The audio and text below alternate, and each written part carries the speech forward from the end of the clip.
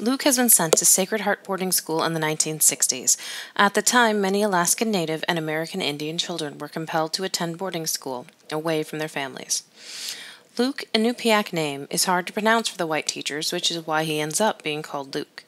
Worse, all native languages are forbidden, only English is permitted. The consequences for disobeying are harsh, and Luke doesn't know if he and his family will survive at the brutal school. Read the stories that are based on the experiences of generations of children in the historical fiction book My Name Is Not Easy by Debby Dahl Edwardson.